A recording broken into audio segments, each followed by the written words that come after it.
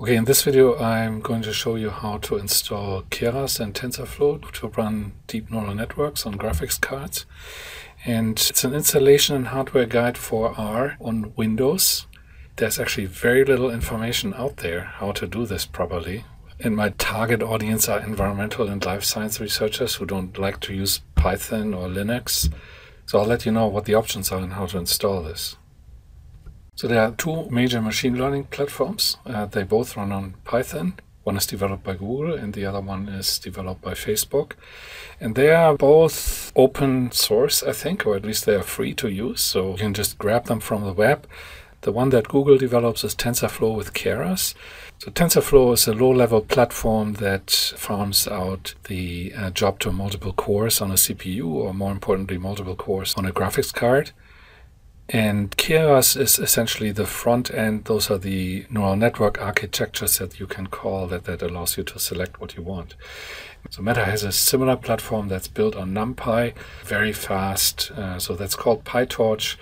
If you're into large language models or something like this is good. But if you're an environmental scientist, you want to work in R, this is better. So the Keras package is actually really nice for scientists, gives you fine control over all the models. And there are packages so that you can work in R and use the R syntax.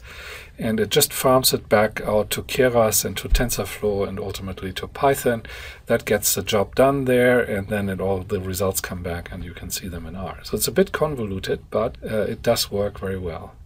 And it works particularly well on Linux and Mac OS. So both of these systems are developed for this. Windows really is an afterthought, so you're always a little bit behind in the development cycle, but it doesn't really matter, so these things work just fine. So let's talk about the hardware side. If you are working on Windows, NVIDIA graphics cards are the only ones that are actually supported through TensorFlow. I recommend not to invest too much money into the graphics cards. That's simply not necessary for environmental science applications. Our models are simply not that big and not that complicated that they can't run on entry-level graphics cards. So if you want to buy something new, you really don't have to spend more than $400 to $600 Canadian. So that's 2024 prices. So something like a 460 Ti with 16 gigabyte of graphics card memory, that's really great. Even this one really does the job. And you can actually go back to previous generations. So all these budget cards here, they would be less than 300. I would go down as far as a GTX 1080. That's from, I don't know, 2016 or something, so 8 gigabyte. That will still do the job. That would still give you a great boost in productivity. So if you want to do the same job on a normal workstation without a graphics card, you would have to spend $5,000 to $6,000 on a workstation, and you can have the same performance for $185. So this is the only thing that matters. You can even use an 8-year-old computer. This will just be fine. And if you have multiple options and you wonder what should I buy, the first two digits here are the generation, 10, 20, 30, 40. And then the second two digits are the level. So 60 is entry level, 70 is mid-level, 80 is enthusiast level. And for machine learning, my experience is that the generation is a little bit more important than the level. So RTX 4060 will outperform a RTX 3070. And the other thing you need to check out is that you have a power supply that can handle a graphics card. So you should have something like a 500 watt PSU, which is pretty basic. Most normal PCs have that. And they need to have 1 or 2 PCIe power cables. Also, most of them have that. The older ones have a 3-pin and the newer ones have a 4-pin. If you buy a new card and you have an old computer, you need to buy also this kind of adapter. So this will work perfectly fine. All of these options that I put here, they are not particularly power hungry. And so in my experience, a regular consumer graphics card really gives the neural networks a big kick. And that is because they are designed to do matrix algebra. So if you've taken my course, the first lab that we did was a little bit of matrix algebra, rotation of coordinate systems. And this is exactly what you do as a gamer.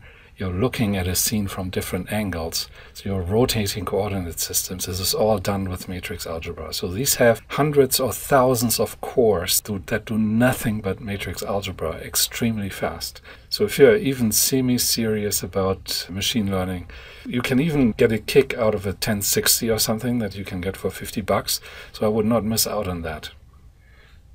Okay, so let's see what we need on the software side to put our graphics cards to work.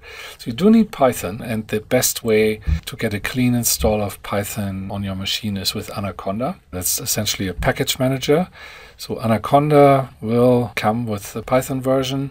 Then we need NVIDIA software for graphics card support, TensorFlow, R, and Keras. And the versions here that I put on, those work together in 2024. But if any of those are divergent, then everything breaks, nothing works. It takes a little bit of trial and error, and obviously this can change in the future. So I think at some point Keras will be updated to work with a later version of Python. We are now at 3.11. So you have to play around with this a little bit if it breaks. If I find a new combo, I put it in the description of the video as well. So I'll walk you through this in a minute, but once we have installed Anaconda, you can just run the Anaconda prompt, execute those lines, and that will install TensorFlow and the NVIDIA software. And if you don't have a graphics card, you can just go with the latest version of TensorFlow. But you need 2.10 for graphics card support as of 2024. So once that is done, you can simply go to R, install your Keras package, and tell it to use that conda environment. Now, if this command here gives you an error, then you likely have some incompatibility in your chain. Otherwise, you can just check that the graphics card is detected. And these commands here, this is some troubleshooting, so you can check your versions and also see if your graphics card is properly detected. So I put all this code in the description, so you can just copy and paste it from there. Okay, let me also quickly walk you through the install. So the first thing you might want to do is check whether your graphics card is properly detected. So you can go to the device manager and then under display adapters you can see whether something is detected. So that doesn't necessarily mean you have the latest graphics drivers installed, but that's generally a good idea to get them directly from NVIDIA and not use the Windows version. So what you can do is you just search for NVIDIA driver downloads. Pick your series here, your card. Doesn't really matter what you pick here. So download it, install it, and that takes care of your graphics card. And next we need the appropriate version of Anaconda. So for this, Google Anaconda archive, and you can then go to this archive. And so what we need is the 2022-10 for Windows right there. So that one you download.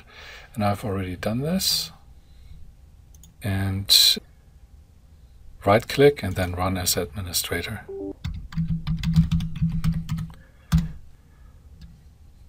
So I think we can accept all defaults here.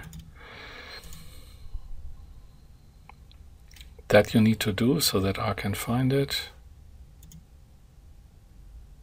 And this may take a while for the last 10% here. I pause the video for a second. And it's done. We don't care about Anaconda. Good. So now we need to run the Anaconda prompt. Go to all apps. Anaconda. Then it's this one here. Anaconda prompt, Anaconda3. And again, you run this as administrator. And we need the 3 commands that you can find in the description. So first we need to update the installer because it's an older version. Then we can install TensorFlow.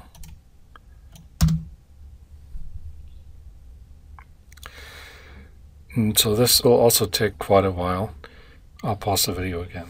Okay, this one's done. And now the last one is the NVIDIA software. Now this one also may take a while, so it's now scouring the repositories for package information and things like this. So this can take with all kinds of problems and failures, but in the end it'll find what it needs. This is totally normal for Python, so just be patient. I'm gonna go for coffee. All right, it found what it needed. We can say yes to this. And guess we go for another coffee. All right, looks like it's done. We can close this. And now we can just fire up R. You can install your Keras package as usual.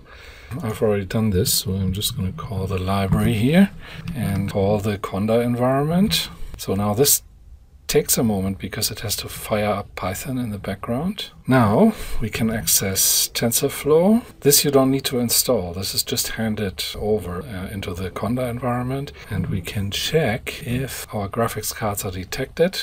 So this also takes a moment. So there it is. We have a CPU and we have a GPU. That is all there with the correct amount of memory. RTX 4060, so everything is running. Now, if you have any issues with this, particularly with the use conda environment command, so if this says can't detect Anaconda, is it installed? Then check your versions. So you can do this with this command here. So this should show you TensorFlow 2.10 and Python 3.9. And let's see if the graphics card is properly detected. If this doesn't give you an answer, check your graphics card driver. That's the latest version. Okay, now let's also try out a neural network and see if it works. Well, again, we'll play with the MNIST database. Do a little bit of data prep. And now, through the Keras package, you have access to all the different network architectures. So this is a 2D convolutional network for image recognition. And so we can define our models. We have multiple layer. You can just add or remove them at will. We compile the model and specify our loss function. And then we can train it. So again, it'll take a moment to fire up Python in the background. But then it gets cracking. So now we're doing a slightly more serious training round than I showed you in the first video.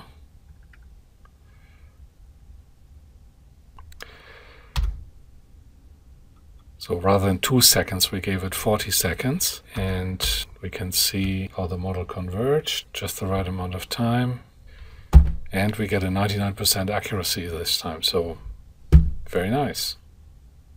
Now lastly, if you do want to get your feet wet a little bit and try out Python, I can also show you a really nice setup. If you go and search VS Code, Visual Studio Code, you can download a really nice GUI. And I use the system installer here with administrator rights for everybody, but you can also do a user install. So I already downloaded this, and let's run that as well.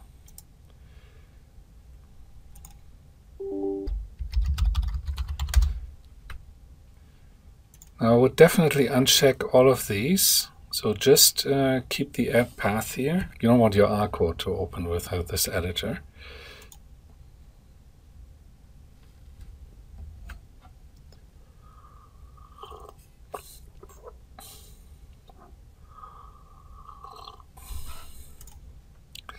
So let's launch Visual Studio Code.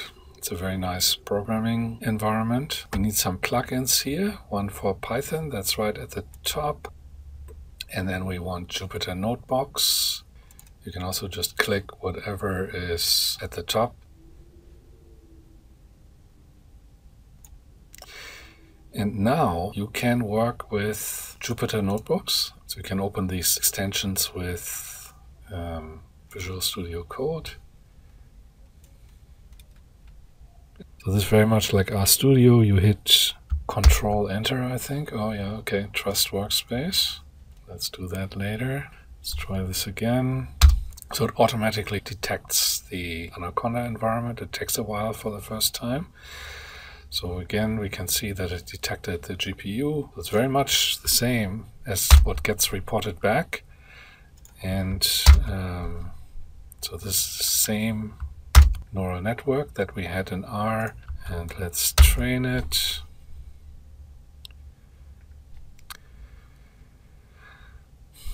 So it's definitely faster than R because R has to hand everything into the background, and there things need to get fired up and opened and translated. So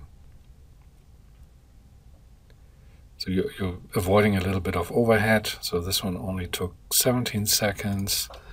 And let's see what we get in terms of accuracy.